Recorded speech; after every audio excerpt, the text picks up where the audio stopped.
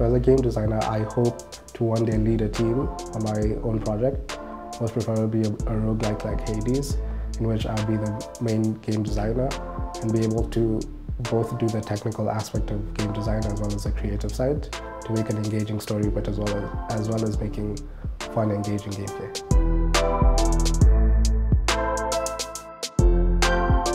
So when I was small, my first console was a PS1, and I played Tekken, Mortal Kombat, a lot of story games like God of War, and those really inspired me to want to pursue the course. Well, my parents' reaction was they understood that I wanted to make games just because of the fact that they always pushed me to do what I want, and they understood that I really love games and would buy me consoles every time they come out. So to them it wasn't really a surprise that I wanted to do games as a subject.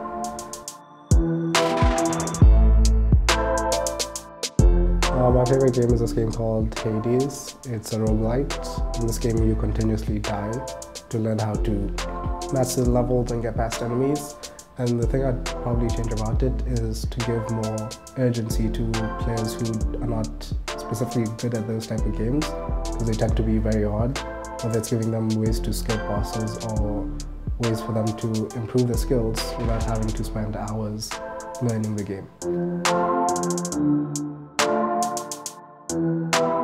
So currently we're using the Unity engine in making our projects. We're using it because it's very streamlined and allows you to do both design and programming in one engine.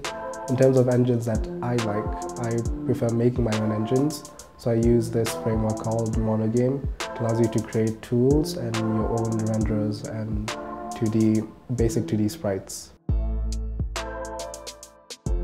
My classmates are very engaging. They also understand the culture of games, so it makes it easier to collaborate on projects, because I know when I tell them that I want this done, they understand how everything works. So we're able to have constructive discussions about classwork.